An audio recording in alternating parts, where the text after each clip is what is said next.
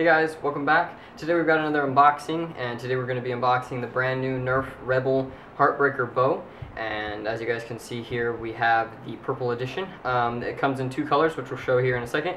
But we're just going to go ahead and unbox them, show you guys what comes in the box, do a quick little test fire, I guess you could say, to show you how the action works on it and stuff like that, and then give a personal opinion on the first portion of it. This is not a review, guys, just a first opinion, first look at the Rebelle Heartbreaker bow. So as you can see, this is the purple edition. We're gonna go ahead and slide in a blue edition, which is pretty much, it's the exact same bow, everything's the same, it's just got these new color schemes here on the blaster itself. We're not going to be opening the blue one right now, but we are going to go ahead and open up the black and purple one. I decided to go with this one just because it matches all the other ones I have, and so we're going to stick with it.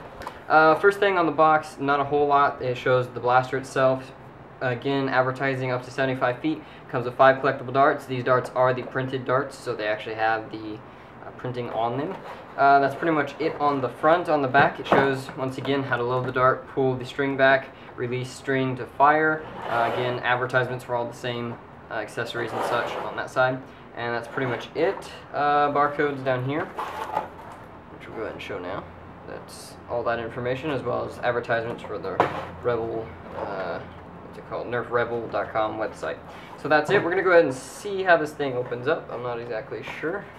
One thing really cool is they've actually just released, as of today, a new Target exclusive edition of this blaster, which should be pretty interesting. It's supposed to be a gold color scheme, and if they do come out with those, I will actually be doing an unboxing video of those. I've decided I'm going to do a couple of these special edition blasters just for the fun of it, just to kind of show you guys what some of the other color schemes are. Now, I'm not going to promise you I'm going to do that, but I do plan on it as of now. Now, there's a lot of tape on these, so give me a second here while I try to find all of it. Okay, that should do it. There we go. And this side should come off now. Okay. So it opens up pretty much like all the other ones have. The boxes are not necessarily a box, they're just an open face kind of style box. And as you can see, we open it up here. Looks like it's held in by a little bit of twine up here on the front top. I don't know if you guys can see that or not. We're just going to go ahead and cut that. Oops. I think I just cut the blaster a little bit. Go ahead and cut the twine around the dart holder, maybe, as well as the twine around the bow arm, I guess you could say. Okay, and then it looks like it's also being held in down here. We're just going to go ahead and cut the box and try to pull it out, maybe. Wow, I really don't want you getting into this thing. Okay,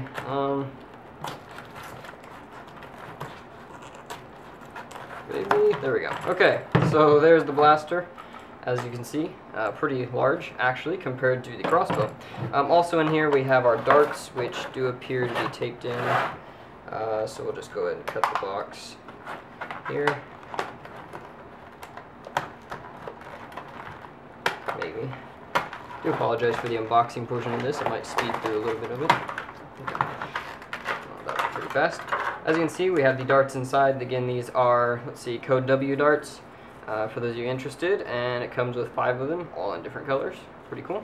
And then the instruction manual, which appears to be, I think, just the standard pamphlet, just showing you how it works.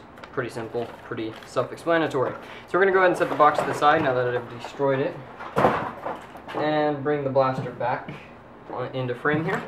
As you guys can see, it's actually fairly large. I wasn't expecting it to be too much bigger. The handle is very comfy. The drawstring portion back here is small, which I like. It's actually more, I guess, similar. Yeah, the pull on it's a little bit different. It's got an actual bumper here, so you're not marking it up. Has the dart holder on top, which is removable for those of you. I know personally this is going to be a huge plus for this. It is only a 5 dart, but I believe this will work on any in-strike rail, at least it appears to be. So that's pretty cool. Actually, we'll go ahead and try it on our strife that we have for size comparison. Yes, it does attach to in-strike rails. That's actually pretty cool. It's pink, but, you know, it'll work. So that's neat. It does have a tactical rail, I guess you could say. Pretty much the only accessory that's going to work are these dart holders. So we're going to go ahead and pull it back here. and I'm guessing that fires. Appears to be a sort of green thing here that pops out in the back once you pull it all the way, I'm guessing, and then it actually fires. We're going to go ahead and load it up with an Elite Dart here and go ahead and fire it. Okay, so it's getting fairly decent ranges. We're going to go ahead and do it one more time here. Okay, that one was horrible. It's a little difficult to actually pull it back and prime to be ready to fire. Those aren't getting quite as good. It's a lot of kind of gliding, I guess you could say. I'm going to go ahead and see if I can get a good shot here of firing out. Okay, fairly accurate. I'm going to go ahead and fire a couple more here. Not so accurate on that shot.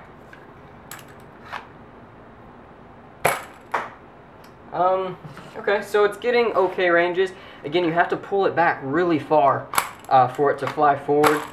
This string actually catches my arm a little bit here, as you can see, when I'm pulling it back far enough. That's a little bit disappointing. I guess it's more like an actual bow in that fact. The dart holder up top here holds the darts, and it holds them very snug. The darts don't like to come out of these, actually. So that's really nice. The darts aren't going to be, I don't think you're going to be wanting to pop these up out. I think you're going to want to pull them out, sort of like that, and then load them, because otherwise you're going to tear the darts up. Other than that, the actual bow arms don't flex. They are plastic material. That's not going to allow them to flex. And that's pretty much it. Now, to go ahead and give a size comparison here, we've got a strife. Like I said, I'm not sure how to exactly show this. It's basically the length of 2 strifes, which is fairly large size, actually. I'm pretty impressed with that.